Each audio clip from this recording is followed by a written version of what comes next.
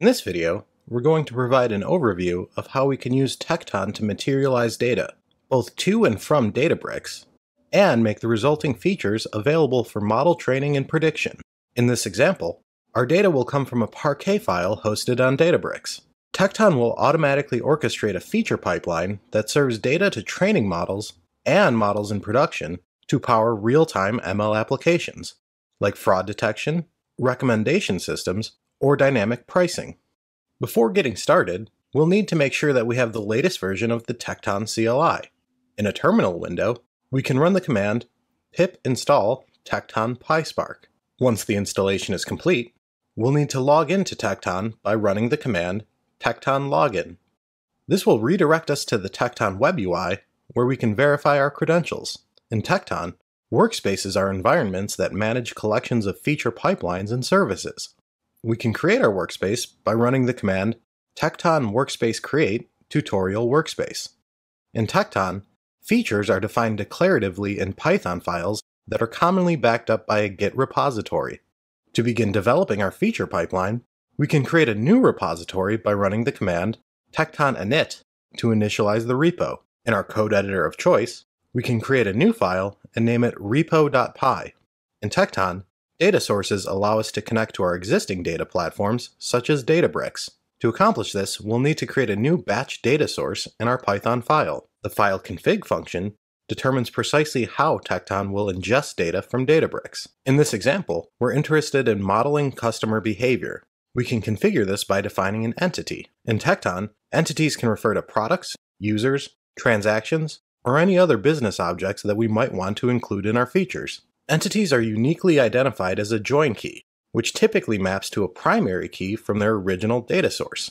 They will eventually allow us to merge data from disparate sources, allowing joins to occur between different Parquet files or between our Databricks source and a data source outside of our warehouse, such as a data stream.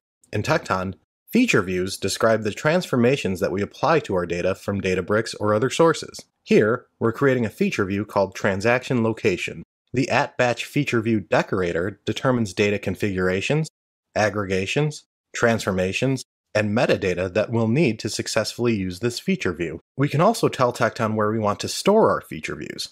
By setting offline equals true, Tecton will materialize the resulting transformations in offline store tables in Databricks to generate training datasets. Setting online equals true will push feature views to an online store for low latency, high throughput retrieval at serving time. The Python function definition allows us to write SQL code to extract data from our data sources at each materialization interval.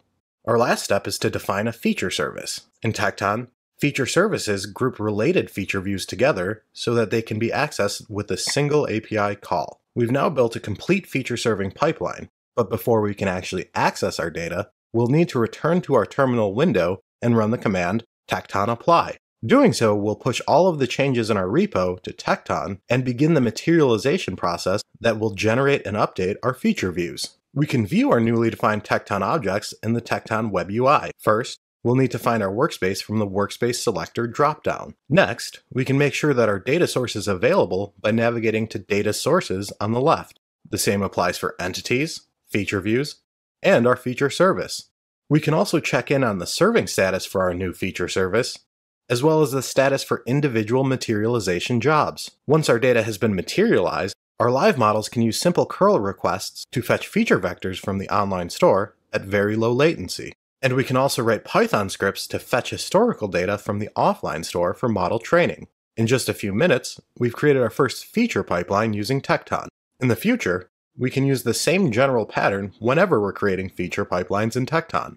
We'll use the Tecton CLI to manage changes to our repo. We'll define our feature pipelines using Python, and we'll use Tecton's web UI to check the status and progress of our feature pipeline.